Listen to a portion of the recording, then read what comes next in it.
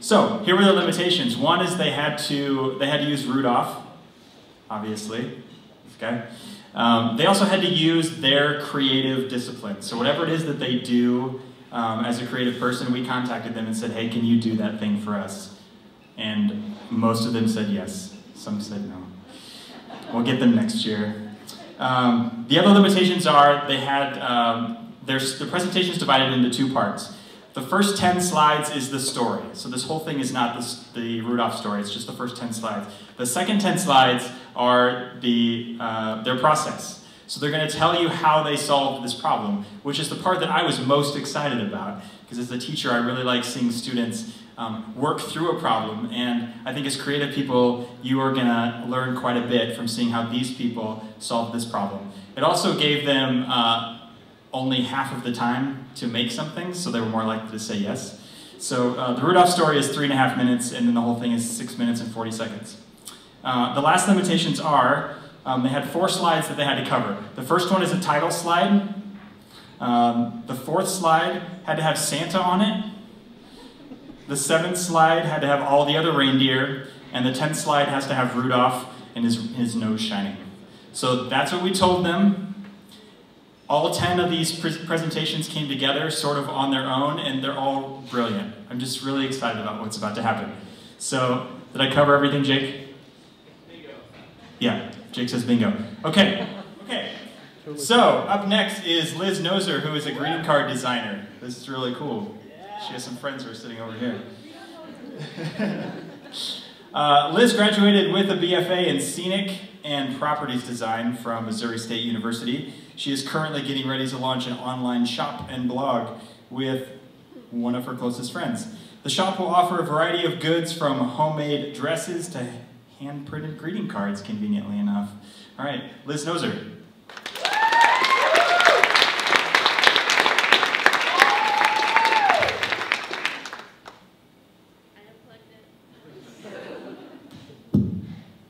Okay. Like he said, my name's Liz. If you have any interest in checking out the online shop, it'll be launching mid-January. It's going to be called This Once Was. I'd love for you to see it. I'll be honest, I did this on Sunday night and haven't looked at it since. This is Rudolph. He is the guest of honor at today's event. When exploring the story, and I'll go more into detail as I talk about the process, I really didn't know how to express the sentiment of a greeting card and tell the story of Rudolph the Red-Nosed Reindeer. So this first one was Silent Night, and it introduces Rudolph, and then we see him now in Blue Christmas.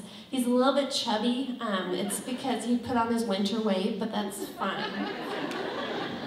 He's happy. Well, actually he's not, but he will be.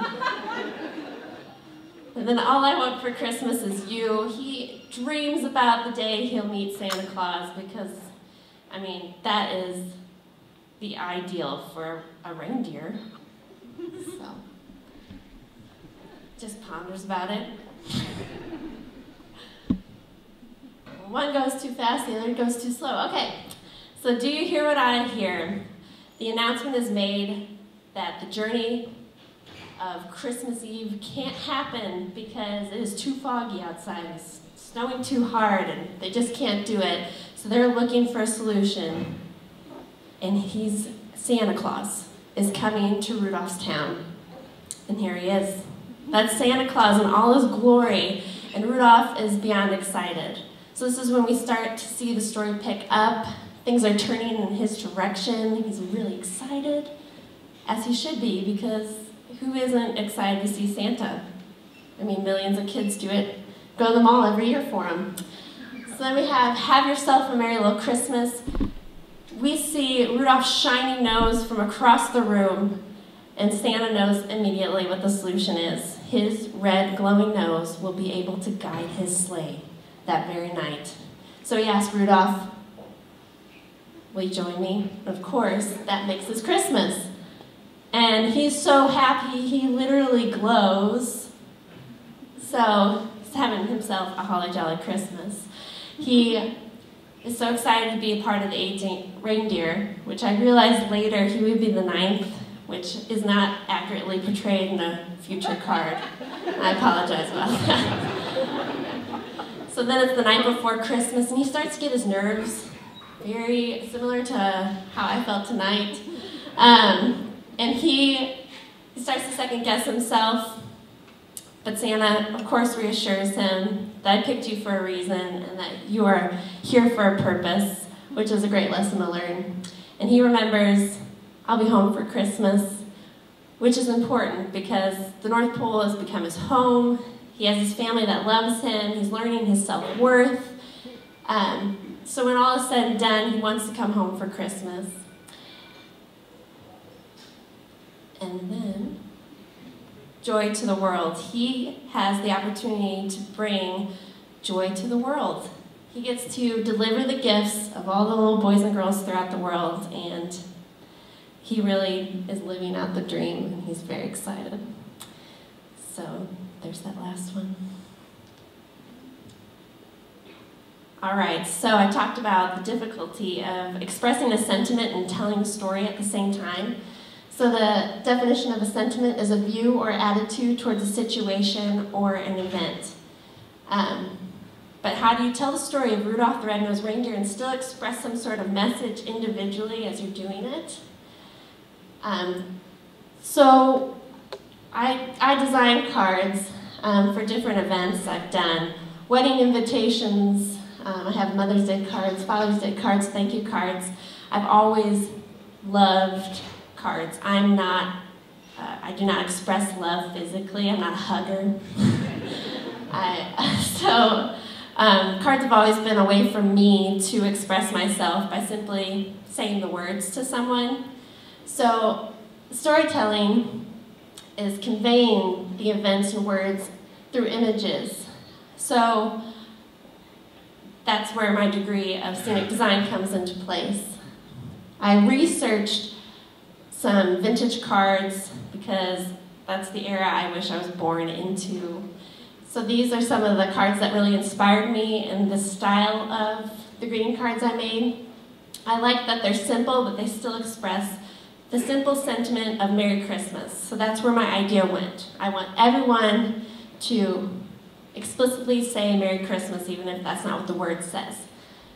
This is vintage postcards, which was the inspiration for my font, which is a little bit, more scrolly than some other fonts.